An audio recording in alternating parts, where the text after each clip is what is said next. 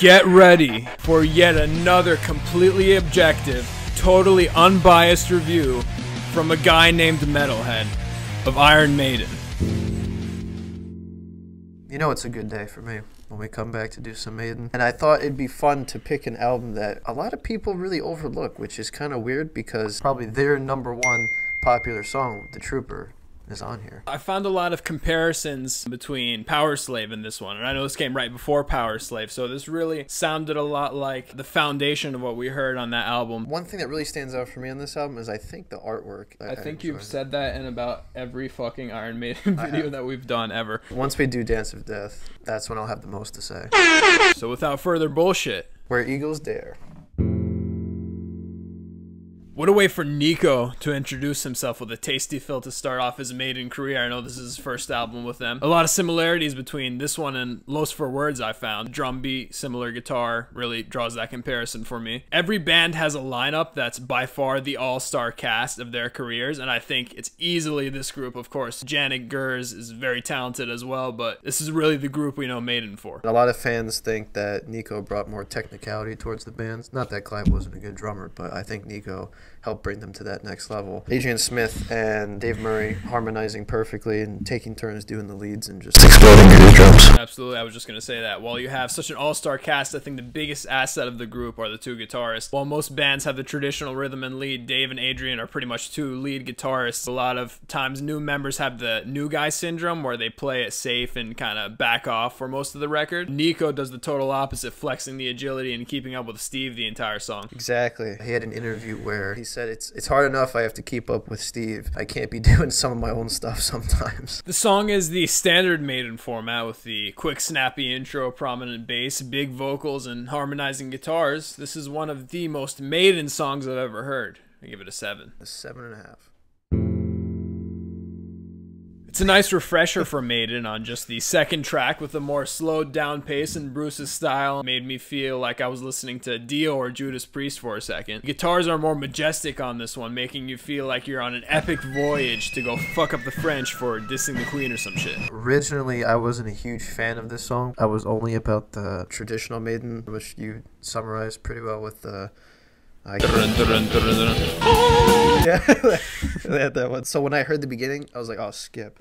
But after seeing it live, I thought, damn, you know, this song's actually pretty fire. The harmonization of the guitars, the switching off, and the mid part where Steve playing these bass riffs that most bass players would be afraid to even look at on a music sheet. Not always a huge fan of the shattering glass singing, but he does. I think he has the perfect mix on here. They changed the pace early on, but they're able to keep and maintain that more majestic, laid-back feel while doing so and giving you something different in the second slowdown with the acoustic ringing in the front. A powerful and simultaneously majestic roller coaster ride. So much diversity in sound, yet it keeps a rock-solid structure the entire runtime. Probably my favorite Bruce performance, like we were just talking about, as he matches the different tones nicely and paints vivid pictures with his storytelling. You had a prediction before we started that this would be my favorite. This is tied for my first favorite on the record. So you got that. You got that. I gave this one an 8. I think I know what the first one is then, if I give it a 9.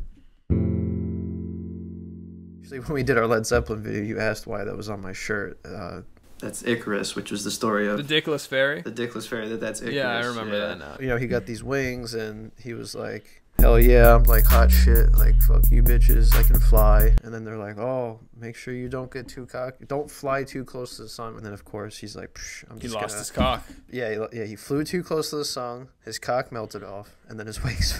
This one isn't one of my favorites, but Bruce, I think he might have went to the gym and exercised his voice, especially the ending. I don't know what you thought. I talked about my preference for Di'Anno's vocal style in the past, but one thing you have to give Bruce over him is his presence. Bruce absolutely commands any song with his powerful voice regardless of what's happening in the background, and that's very evident on this one. This one, I don't know if I would say repetitive, maybe slightly. Bruce's performance saved this song big time for me. Again, with the Powerslave comparisons, there are definitely shades of Rime of the Ancient Mariner in this one, specifically the beginning with Bruce's vocal style and, again, the galloping rhythm. It's a short one. Instrumentally, it's a return to the staple Maiden sound that we've heard with the opener and other Maiden records, so I give this one a 7. A 7 as well.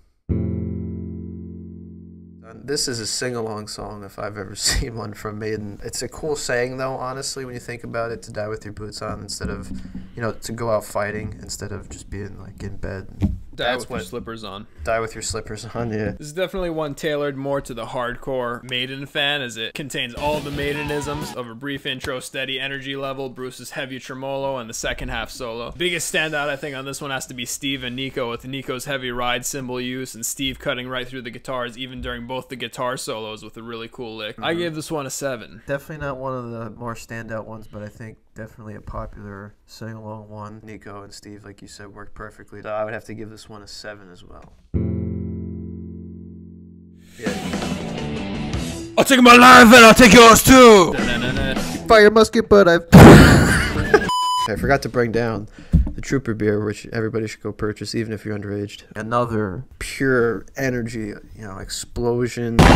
Sing your heart out. Talk about murdering each other on the battlefield. If anybody did it perfectly, I think Iron Maiden did. Even if some Maiden fans might get irritated at the song, as many fans get irritated by the band's most popular selection, it's a great selection to represent Maiden to the mainstream. The galloping beat, which Maiden's famous for, the unrelenting energy, the English theme of war, the song perfectly summarizes exactly what Maiden is all about. Everything from the opening riff to the first lyrics have become iconic parts of not just metal, but rock in general. The song is packed with detail, with vivid imagery in the lyrics, vocal flange on the hook, and staple guitar harmonies. Even if it's not their absolute greatest, it's a perfect gateway drug to the rest of Maiden's discography. 7.5. That is a good way to put it. Gateway drug. Even though it is the mainstream simple song, it still has the Maiden technicality in there that makes it stand out. And 8.5.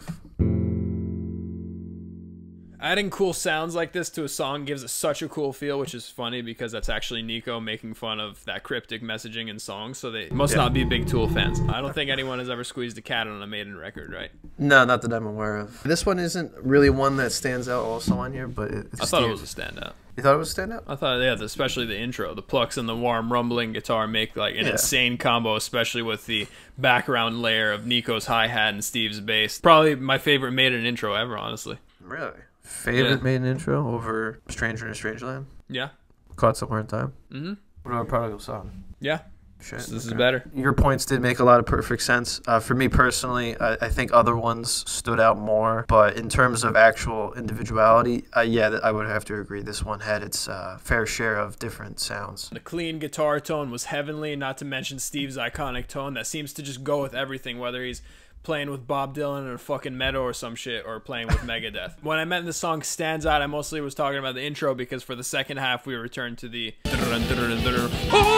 I give this one a 7.5. 7. Join my quest for fire.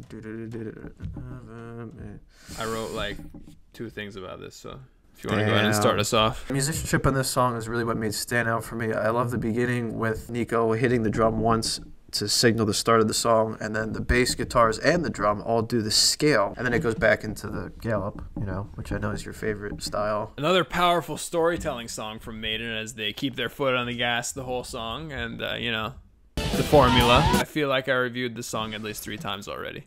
I'll stick with those ratings with the 7. 7.5.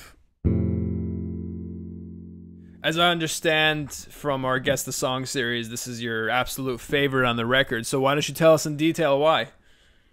I was just thinking that. I was like, this is the one I missed on the Guess the Song. So besides being a pilot and a singer, Bruce Dickinson is also passionate about fencing. This is another song that he wanted to talk about, being a fencer. It's just not one of the ones that, you know, when I grab my Peace of Mind CD right here, I don't immediately skip to track 8. You know, it's not in terms of a bad song at all. It follows the main formula of the gallop, and it's just not really one that sticks out to me as a top-tier Maiden song. I didn't think there was anything too bad to make this stand out as one of my least favorites, even though I do think this is probably now the 4th time that I'm reviewing the same song. Even the songs on here that I'm just kind of like whatever about, they're all really well done. That's why they're 7s. Like, if it were all just the same shit nonstop, it'd be like a 3. I give it a 7. I'd probably give 6.5 songs too. I always think it's awesome when a legendary band can show respect to another one by doing an awesome cover. That's why I thought it was awesome that Iron Maiden decided to cover this Dream Theater song. They nailed it and came really close to the original. I was actually surprised to see Dream Theater pick this song. I thought they would have picked Rime. Why, because it's 18 hours long? Yeah, it just stands out so much compared to every other track. Perfect opening riff that gives you that awesome feel to it as it builds up into the main part. Obviously, this was my most familiar song going into this one, even more so than The Trooper. The opening riffs on both bass and guitar are iconic. Nico adding in the subtle details around the intro. Again, the guitar work stands out, especially after the first verse with the tone on the lead, which Jordan actually turned into a sitar in the Dream Theater version, which I thought fit perfectly. Bruce also kills it, especially when he hits that high note right before the instrumental bridge, which itself is stellar. Outstanding conclusion to a great record. I give this one an 8. I was kind of getting overwhelmed with, like you said, reviewing the same song 4 times. A complete breath of fresh air when this song comes on, especially to end the album. I might give this a 9. Overall, this is an overlooked Maiden album. Most people see Number of the Beast and then go right to Powerslave. This is a great addition to their work. On their 4th album, it's clear you can start to hear the development of the classic sound that they're known for. Obviously, this gave us the Trooper and To Tame a Land. I think it's honestly one of the most diverse albums that I've heard from Maiden so far, and is my second favorite Maiden album. So I give this one a 7.5. Wow, second favorite? Yeah, I've only done the 4 so far. I still think their best is Number of the Beast, which I'm sure we'll do someday. I'm a little worried about that one. I know. I have some controversial opinions on that one. I give this one a solid 7.5.